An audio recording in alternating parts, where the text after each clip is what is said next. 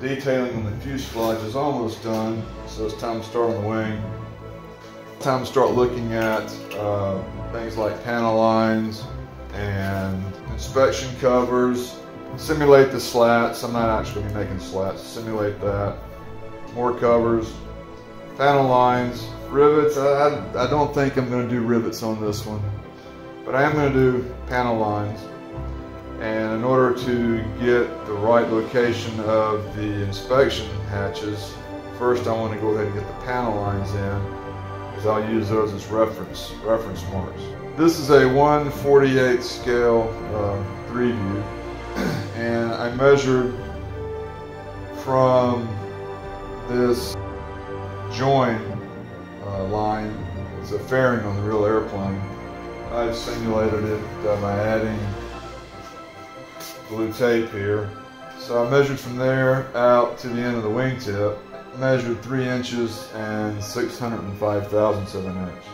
Then I measured the wing from the blue tape to the end, and that measured out to 30 inches and 13/32 of an inch. So taking the wingspan 30 inches, 13 and 13/32 of an inch, dividing that by this 3 inches, 605 thousandths of an inch, gives us a scale factor of 8.43. So I'm going to put 8.43 into the memory here. Now, at this point, I just start measuring for the panel lines.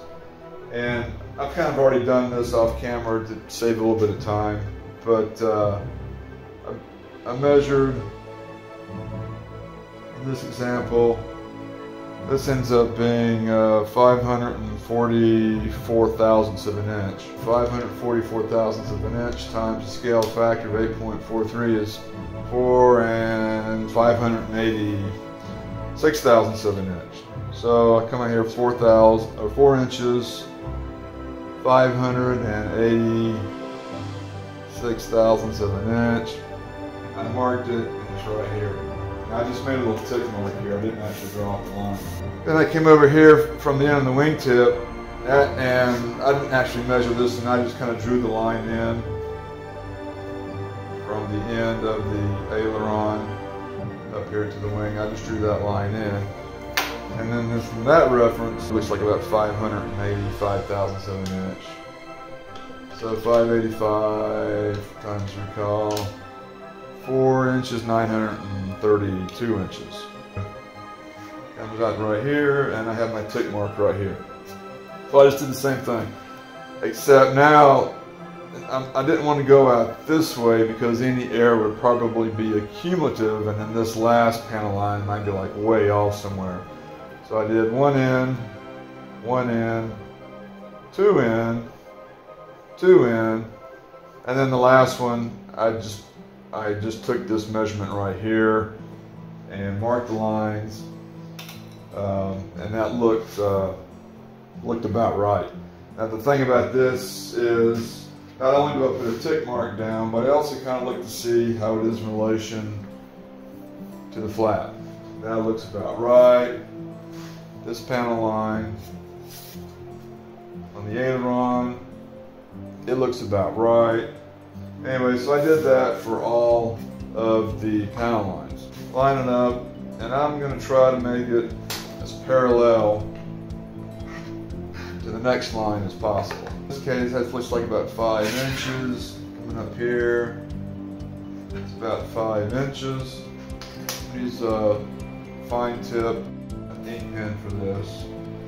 And I'm just drawing a line here, just because I just want to use these lines as reference points for my hatches.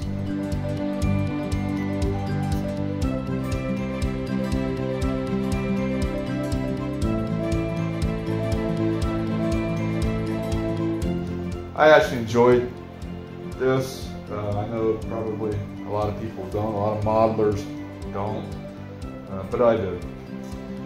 Alright, so now with these panel lines kind of give me a good reference points, I'm going to start measuring for these inspection hatches. I'm going to use aluminum tape. Scale factor is used to determine the size of the covers in the same manner as it was done to determine the panel lines.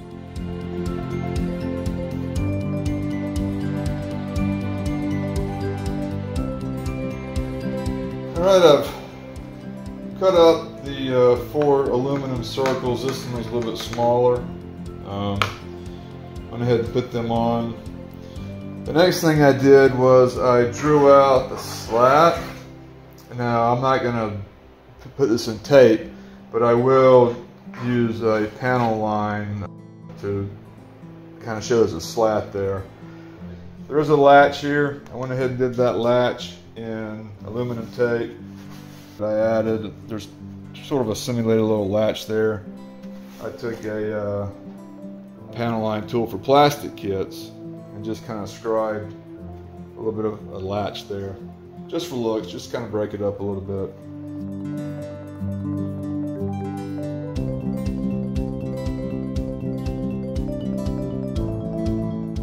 To finish up the top wing, both of those styrene panels, they need a simulated hinge. With the simulated hinge, I'm using 1 mm, or I think it's 40 thousandths of an inch, half round.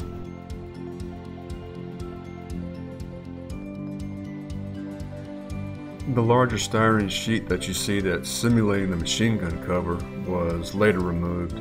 You'll see why further down the road. And then to actually make it kind of look like a hinge, we'll just make some marks. So I'm going to go about every 2 mm on this and just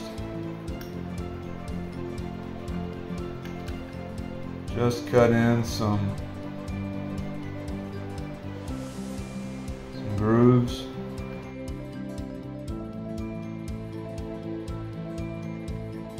I'm just using some Tamiya panel line black accent color. I just want to use a little bit of this just to kind of give you the idea.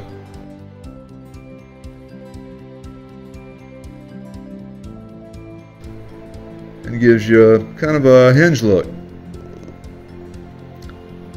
Before I got too much further along with the detailing on the bottom of the wing, I think I need to go ahead and open up my gear well again. My 3-view, the gear door here. I just made a blown up photocopy of that. So I know my center is right about here somewhere, so I'm just going to start here and sort of work my way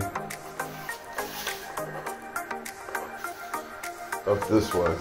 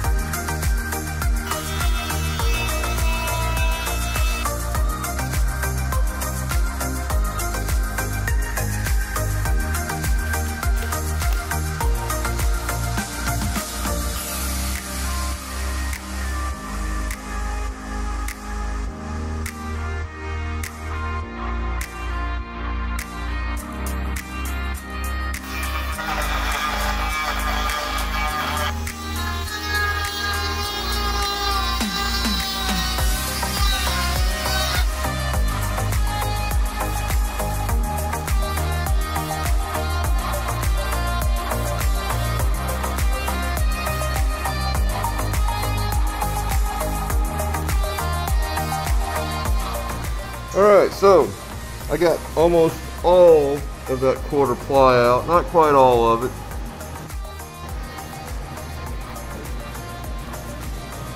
Almost all of it back here.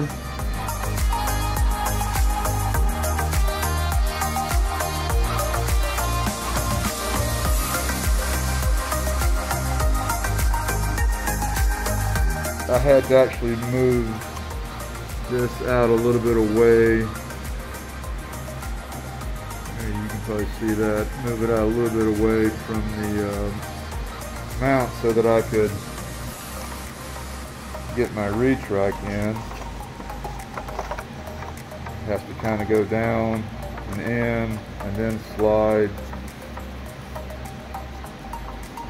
and then slide back like so.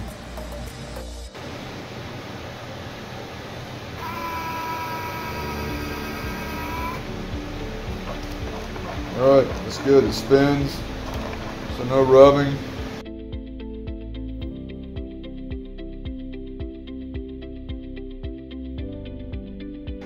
The next thing I wanted to work on, which is a rather prominent feature of the underside, is the machine gun magazine blister. I intend to make these out of a thin fiberglass. I want them to be as light as possible.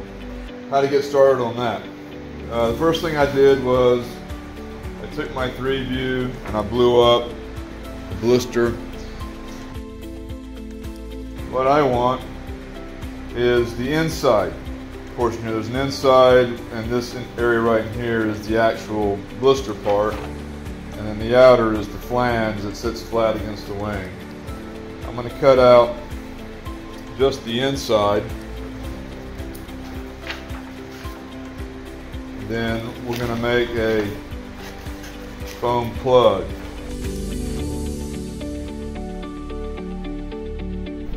Applying joint compound to create a smooth surface.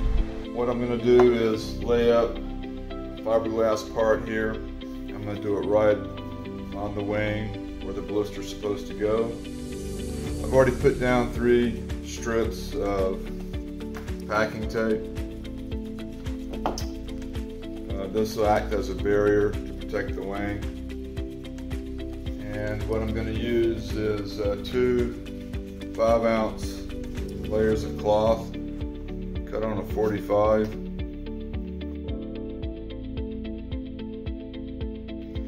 I need just a little bit to lay flat on the wing because I'll be including the flange that goes with the blister as part of this layup. I want to reuse this form for both wings. I've gotten into the habit of using Vaseline to protect the form. A little thin layer.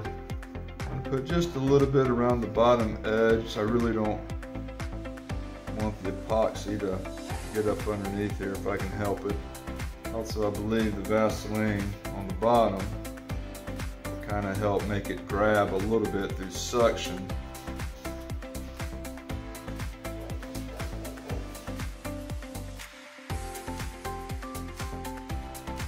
See how that Vaseline helps to hold that fiberglass down? It doesn't want to move around as I blot with this brush.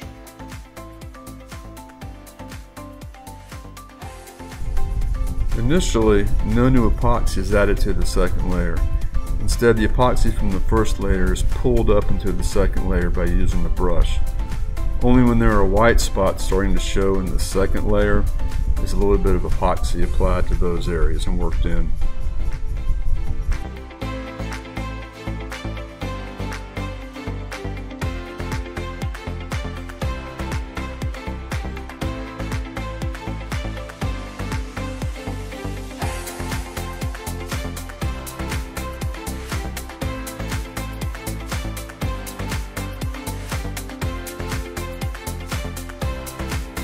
It's the next day, and the first thing to remove is the peel block.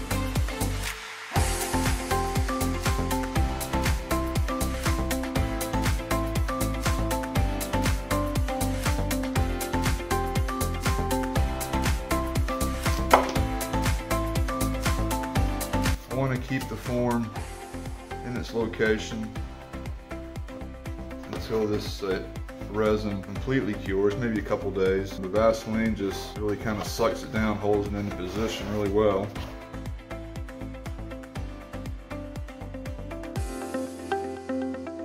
Filling in a small pucker with epoxy and micro balloons.